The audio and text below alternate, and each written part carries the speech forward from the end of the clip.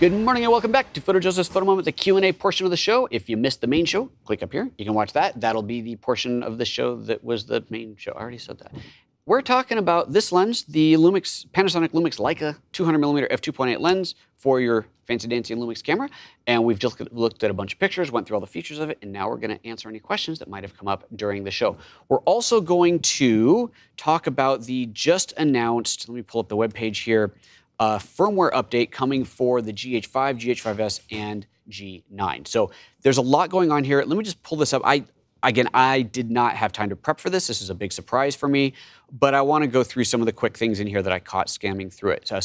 This is broken out into 3 separate things for the 3 different cameras. I believe these functions are largely the same, so we're just going to quickly go through the first one, which is for the GH5. Addition of these new photo styles, the photo style L Monochrome D, which is this really cool, I've only seen samples, I haven't played with it myself yet. It's this really cool monochrome film-like profile. So if you like the idea, if you like shooting black and white film, this gives you a very black and white film-like profile. And remember, if you're shooting RAW plus JPEG, then you get to have that black and white, greeny, cool JPEG, plus you have the RAW file. You can go back to it any time if you want to do a completely different version of black and white, or you want to make it color, because it is color, you have that. So when this was announced with the GX9, is that right? I think that's right. I think that's the right model number. I think that's the right model number. Anyway, that was recently announced with another camera, and that is now being brought to these 3 cameras, which is great. I'm actually excited for that because I've been looking forward to playing with that, and I haven't yet played with it. So that's, it has a grainy mode that's part of that black and white look. Additional features: added focus ring lock. Okay, cool. Added function allow you to change the settings while pressing white balance settings. A lot of these are going to take some digging into, which I'll do at another time. Dial was added to operation lock settings to the custom menu. Oh, that's handy. The live view boost added to make it easier to check subjects displayed on the monitor when shooting dark places. That's really handy. So if you're in the dark and you just want to brighten up your screen just so you can see what the heck's going on, super handy there. Adding the night mode. Oh, that's the red mode. Okay, cool. Adding the night mode to the other cameras. Awesome. Added a menu to turn off the power indicator. Oh, thank you. Added a menu to turn off the power indicator lamp on the wireless connection lamp in the setup menu. That means if you have a G9, GH5S, maybe it's on both of them, you know when you use the wireless functionality, there's this bright blue LED on here. And it's bright. And let me tell you, when I first got the GH5, I was out playing with that, shooting at night. You can read by that light. It is a bright blue light. And it's just, if you want to have your wireless thing connected, your wireless capability on all the time, connected to your phone, so you get the GPS logging, which is an awesome thing to be able to do, that light is so bright. So on the newer cameras, you could turn it off. On the GH5, you could not. They've added that in. Thank you, Panasonic. I'm very happy for that. Then we get into an interesting one. Look at this. Main performance improvement, improving the autofocus speed specifically at 180 degrees, which tells us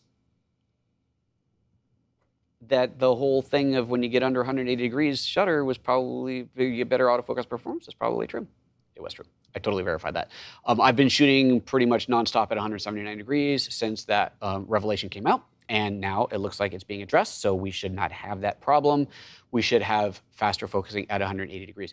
It'll be interesting to see what else is included in this, just any other improvements. We will certainly check that out and see. Fortunately, I have 2 GH5s, so I will be able to do a side-by-side comparison, update one of them, not update the other, and see what kind of differences we have, which is cool. So yay on that.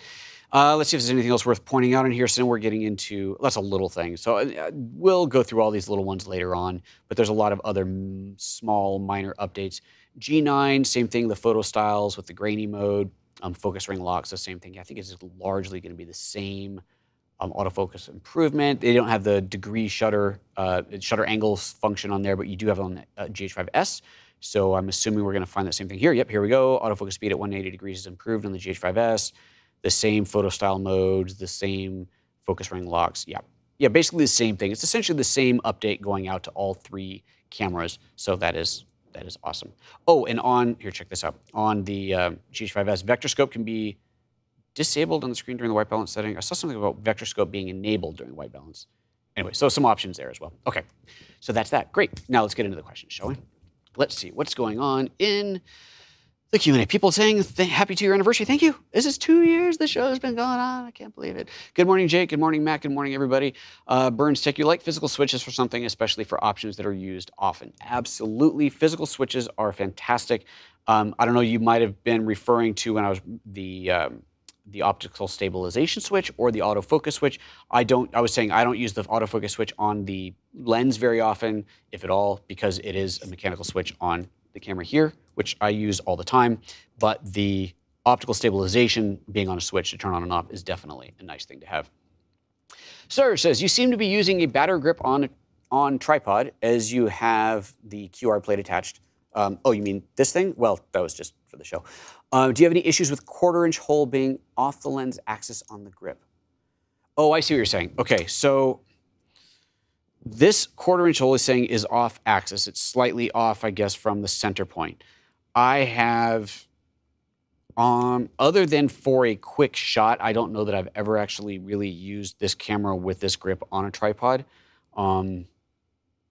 So the answer is no, but because I haven't really tried, I haven't really done much with it that way. But if I was going to use this lens, of course, I would put the tripod, put this on and put the tripod plate on this attachment. But no, I haven't had an issue with it, but I haven't been using it enough to really tell you whether it's an issue. So sorry, I can't really give you a good answer on there. Bird's Tech, I absolutely try to never just pull power for any device. Okay, so now we're talking about when, with the lens, I was saying that once you program the memory function in there, you have to turn the camera off to save that memory setting to the lens. Burns is saying, I absolutely try to never just pull power for any device, always attempt to power down properly. It makes me cringe to just pull the plug. Yeah, that goes for anything, whether you're talking about your camera or your vacuum cleaner. It's better to power it down properly and then unplug. But you know, sometimes things happen, sometimes you can't, sometimes it's just the way it is. But just a reminder, anything that you have set in the camera, any modes, any custom settings, anything, if you just yank the power by either popping the battery out or if it's connected to AC, just pulling out of the wall, those settings will not be saved. You have to power the camera down. And I know this from experience because my close-up camera here and actually my above camera here are both old GH4s. And these are all plugged in, hardwired into the AC, all of which is on a system that I can turn on and off with a touch of, if I push this button, we go dark. We won't push that button. But it includes turning those cameras off. And so if I make a change to the camera, I need to remember to power the camera off and back on to save that. Otherwise, next time I boot up my room, those settings won't be there. So there you go. Tony Hill, hi from London. Hello back in London. Slightly off subject, no such thing, but have you heard about the new firmware update? Oh, look at that. There you go. We just talked about the firmware updates. Thank you. SRO Digital, I do love the punch-in facility, both during manual focus and autofocus for checking focus accuracy, a great selling point for mirrorless. That's when we're talking about being able to zoom in. That's the function that I've programmed the function button for on this lens to be able to punch way in and really, really check critical focus. Super, super useful when there's other stuff that in between your subject and the camera that it might be focusing on and you might not be able to tell unless you look really, really closely. Kevin Hollick says, very nice cheetah pics. Thank you. Love the close-up composition. The detail of the lens is super nice. That it is. I'm definitely in the market for a telephoto lens after they're getting the Midicon f0.95 for filmmaking. Isn't that an awesome lens? I love that lens. It is very, very nice. Yeah, this is gorgeous. I've shot some video with it. Incidentally, when I was on the couple days adventure with Sean and Zach and Paul, I did shoot a bunch of video. I will edit that. I have another project I have to finish first, and I'm trying to be disciplined. I'm not going to start this fun project until I finish this other one first. I'm trying to be a good boy here. So I will get to that. Well, look at this. This is kind of nice. Let me pull this thing up. Someone, Jim Williams, just popped up a big old super chat for 10 quid. Thank you, my friend. That is very, very kind of you. That's like $1,000 US. The exchange rate's really good these days. Let's see here. Jim says, hi, great value as always. Awesome. Came into the video at the back end, so apologize if I already mentioned. Is the teleconverter specific to the 200? I have the Panny 100 to 400 and oh, so tempted. I believe that it is. Let's find out, because I saw there's a 2X version of this that you can get, which is, I'm pretty sure, specific for this lens, but let's just see. It's the TC14. Let's go pull this up on the B&H webpage. So the TC14, let's just copy this, and I think you can buy this on its own. Well, I don't know if you can. Let's see here. There's the 2X one. Okay, so the 2X one is compatible with the 200/2.8. I'm going to assume that that means that the 1.4X, especially since it's not being sold separately, is only available with the only compatible with the 200/2.8. I think that is a safe assumption. So this is cool. You can get a 2x adapter as well. Man, that'd make it an 800mm lens. Whoa, that'd be slick. So that is, I believe, I know that in the manual it says it only works with this lens, but I don't know if that's something that can change. It has quite a large protrusion. Let's get this into the shot here. You can see how far this sticks up. So obviously any lens this goes on would have to have that much of an inset inside of it, which isn't a big ask. I think a lot of long lenses do, but it is definitely designed for this lens. I think that it would be a bad idea to try and put it on any other lens. That's what I think. That's what I'm going to stick with that one. So thank you again very, very much, Jim. That is very, very much appreciated. I love it. All right. Now let's go back to Punch in Function. We talked about that. Nice cheetah pics. Thank you. Burns Tech. Don't forget the value for value plug. Oh, thank you, Burns. I appreciate the reminder. Well, I'll just pull it up right now. I wasn't going to do that one as well because I talked about India and Chicago. But if you did learn something today, then by all means, please do consider visiting photojoseph.com/support. Lots of different ways to support via Patreon, PayPal, shopping at the affiliate store, watching my good old training on lynda.com, or of course, you can hire me directly for just about anything photography related. We're going to put the photography related in there as well.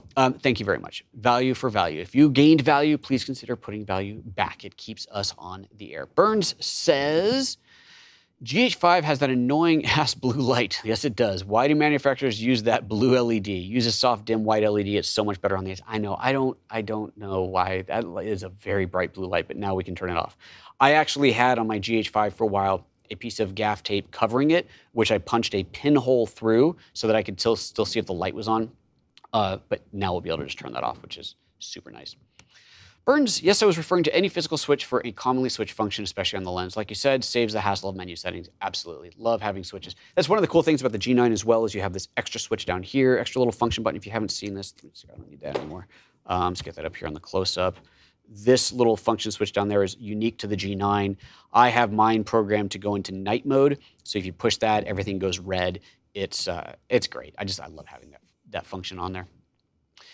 Let's see here. Matt Diver said, any noticeable quality reduction with the 1.4x converter? Is it a special one or available separately? So we answered the available separately part. It is not. Noticeable quality reduction, not that I noticed. It's not as shallow depth of field, of course. But let's just do this. Here's what we'll do. We'll go to the Lightroom pictures of the bear, since I took the exact same picture. Oh, this is not. Oh, this is Lightroom. What do you call it? CC. I can't do a split side by side with this version of Lightroom, but let me go. Incidentally, so this is supposed to be 100%. It's definitely not. I think Lightroom is confused because it's a Retina screen, but it's not displaying Retina, so it's only showing this half the size. But yeah, so there's 100% with the 1.4x. Will it stay centered? There's 100% without. Can't really get it in the same position there. It just keeps moving the shot. Anyway, I'm not. Oops, wrong way. I'm not seeing anything. I mean, it is super sharp. So again, that's the 200 on its own. That's the 200 with the 1.4x. If I zoom out of this, it's the wrong button.